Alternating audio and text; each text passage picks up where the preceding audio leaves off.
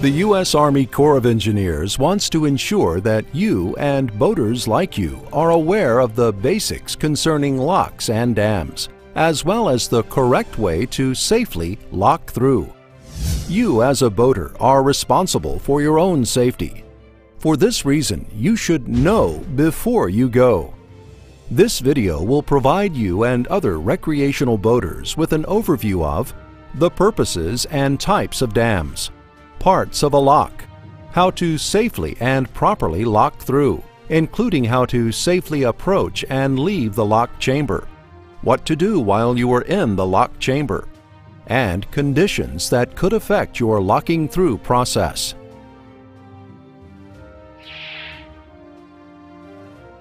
Dams serve many purposes. These functions include flood damage reduction, hydropower production, navigation, and water supply. There are two types of dams that can be associated with a lock, which include a fixed crest and a movable crest. A fixed crest dam is one that does not move. Water often flows over the top of the dam. This dam is basically a concrete wall across the river, which keeps the channel deep enough for navigation. A low-head dam is a particularly dangerous type of fixed crest dam because the currents below the dam can trap a boat and pull it into the dam. These currents are extremely difficult to see from the upstream side. A movable crest dam is one where the gates, for example, tainter, wicket, navigable pass, roller, or sluice, can be raised or lowered, depending on river flow conditions. High, turbulent, and unpredictable currents located upstream and downstream from the dam should be avoided. You should never approach the dam portion of the structure because even though it might look safe, the results could be deadly. Navigation charts provide valuable information for the recreational boater, including the location of dams and other structures in the waterways. Navigation charts or directions on how to purchase them are available by searching for them on the Internet. Before boating on a river that will include locking through, you should know the 5 basic parts of a lock. They include the approach and waiting areas, gates, chamber, guide walls above and below the chamber, and the exit area. There are 3 different types of gates. Miter gates are gates that point upriver when they are closed. The weight of the water and machinery keeps the gates closed. Miter gates are used when the water above the lock is always higher than the water below the lock. Sector gates are used when the water level may be higher on either side of the lock. Sector gates appear pie-slice shaped and are held closed mechanically. Drop gates drop below the water level and boats go right over the top of the gate. Although there are differences between locks, the concept for locking through is the same. When approaching a lock, there are several factors you should know to ensure your safety and the safety of your passengers. First and foremost, life jackets should be worn by everyone on the boat. A life jacket will only work if you wear it. Most people who drown are not wearing a life jacket. Do you think their families wish they would have put it on? If you will not wear it for yourself, then wear it for the ones who love you. Pay careful attention to your surroundings and watch out for other boaters and barge traffic. Stay clear of large vessels such as towboats and barges. Turbulence and prop wash created by larger vessels can cause your boat to capsize or create enough wave action to throw you and your passengers overboard. Boaters should be aware that towboat and barge tow traffic are required to stay within the marked channel.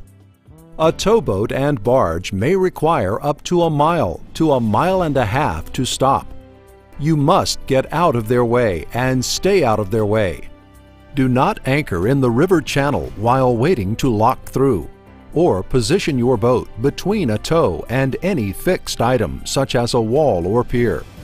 Contact the lock for the locations of waiting areas. Be able to recognize restricted areas associated with locks and dams. Buoys, markers, and signs are used to mark restricted areas. It is recommended that while boating, you use a navigation chart to find these dangerous areas. Buoys and markers may not always be in the water. Signs may be damaged or vandalized. Currents around the lock and dam can be extremely dangerous and unpredictable. Swimming and fishing are strictly prohibited around the lock and dam or within the lock chamber. Locks have been constructed and sized for commercial traffic, but they can be used by everyone, including recreational boaters. Certain vessels have higher priority when it comes to locking through. U.S. government vessels, including military craft and mail boats, have precedence of passage over all other vessels. Priority goes to other vessels in the following order: commercial passenger boats, commercial cargo carrying boats, commercial fishing boats, and last but not least, recreation boats. Recreation boats may be required to wait their turn or may be allowed to lock through with other craft. You must signal the lock operator to request permission to enter the lock. Know how to properly signal a lock and what method to use before you go.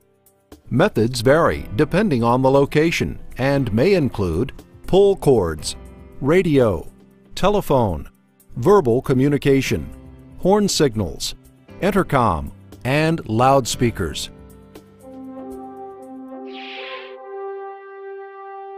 You may only enter a lock after you have been given permission to do so by lock personnel. The lock operator may use traffic signal lights or an air horn to give permission for boaters to enter the lock. These traffic light signals have the same meaning as roadway traffic signals. Green means you can approach the lock under full control and enter the lock. Red means you must stop and cannot enter the lock. At some locks, the signaling system may be different, so know before you go. Enter the lock slowly enough that you do not create a wake or any wave action. Please follow all instructions and directions given by the lock personnel during the entire process of locking through. Your courtesy and patience toward lock personnel and other boaters will be appreciated. It will also make the process faster. While locking through, make sure that you and all of your passengers are wearing life jackets. Reduce noise levels by turning down radios and avoiding horseplay. This step is essential so you can hear verbal, radio, intercom, or loudspeaker communication from lock personnel. You should be aware of the lock's operating hours and schedule. Some locks will only lock through recreation boats at specific times. Others are open at only certain hours, while others are open 24 hours a day, 7 days a week. Know before you go. If your boat appears to be unsafe in some manner, you will not be permitted to lock through. Inspect your boat to make sure it is operating properly and that you have all required safety equipment before you go. While in the lock chamber, turn off your boat engine to prevent carbon monoxide poisoning. Carbon monoxide is a colorless and odorless gas which can kill you in minutes. You and all of your passengers must remain on your boat. Keep your hands, arms, and legs inside the boat. To prevent the possibility of fire, do not smoke while in the lock chamber. If you do not have proper mooring lines, you may not be permitted to lock through. You may be required to have 2 lines, one at the bow and one at the stern. Generally, 75 feet of line at the bow and at the stern will be sufficient for a recreational vessel. Some locks provide mooring lines. Know before you go. Make sure there is a mooring ring or similar device on your boat that you can use with a mooring line. Only tie your boat to a floating mooring bit. Do not tie your boat to any fixed part of the lock because the results could be deadly. Depending on whether the lock chamber is filling or emptying, your boat could be pulled under or out of the water. In addition, you and your passengers could be thrown out of the boat. If a floating mooring bit is not available, hold the lines. If you have an inboard-outboard engine on your boat, for safety reasons, you should run the blower for at least 4 to 5 minutes before starting. Remain moored until instructed to leave the chamber. Leave the lock slowly enough that you do not create a wake or any wave action. Remain at no wake speed until clear of the no wake zone. The no wake zone is marked with either buoys or signs. If there are no markings, please keep to a no wake speed until you are past the concrete lock walls. The rule is first in, first out, unless directed differently by the lock staff. Stay clear of the dam and any entering vessel traffic.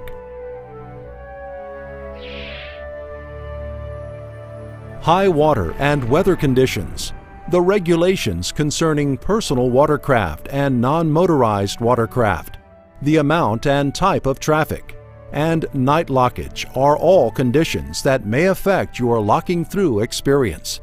Therefore, know before you go. The experience of locking through can open up a whole new world of possibilities. You can travel from St. Paul, Minnesota to New Orleans, Louisiana on the mighty Mississippi River. Travel along the beautiful Columbia River in the Northwest, or spend the day on the Illinois or Ohio River with family and friends. Locking through might look difficult and appear confusing, but it is actually an easy and safe process as long as you do some research and know before you go.